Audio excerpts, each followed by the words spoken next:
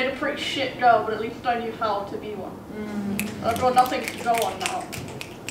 Already got a year or two of FIFA experience under my belt. My repertoire of sexist jokes is severely lacking. And I still stand like this. And it's not as if when I came out I magically stopped facing misogyny. I still fear for my safety when there's a man walking a little bit too close behind me. My male friends still don't take me seriously when I talk about football or politics. I still can't use the men's bathroom in fear of being clocked.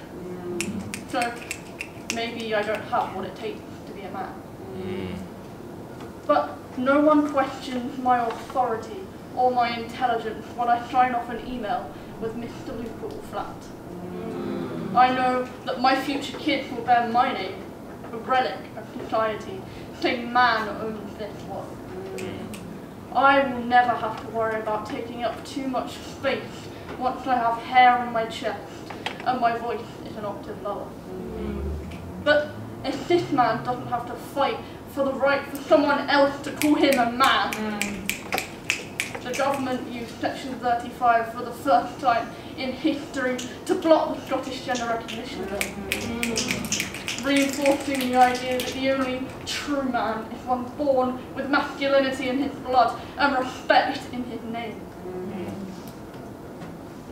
So how can I truly be a man? I ask the world. See, history talks of honour and strength, but honour is learned and strength is gained, and neither are traits born to men only.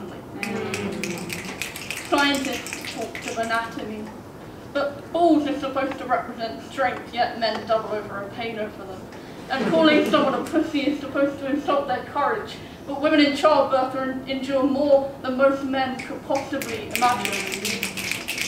Society said that a man is the head of his family, but my dad never really did get out from under my mum's thumb. And no one would dare suggest that he is not a man.